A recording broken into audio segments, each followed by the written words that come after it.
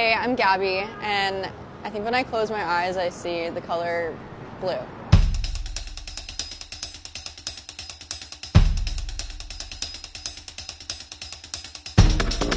How'd you get into knitting? I learned when I was really young from my grandma. My first project that I finished was all these hats. I'm working on a sweater.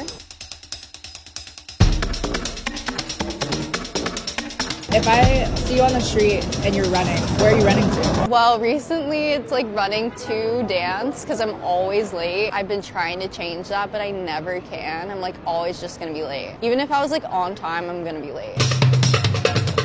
Do you have any spring rituals?